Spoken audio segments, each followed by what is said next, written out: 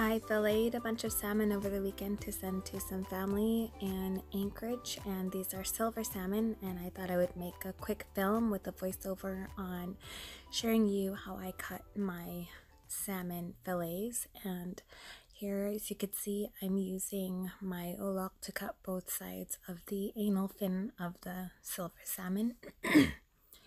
And I make a slit along the backbone and use my left hand to feel the thickness of the meat while using my right hand holding the blade and sliding it along the backbone and the ribs until it is cut from the body. And then there's my final product.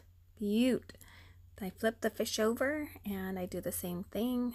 I slide my ulu along the back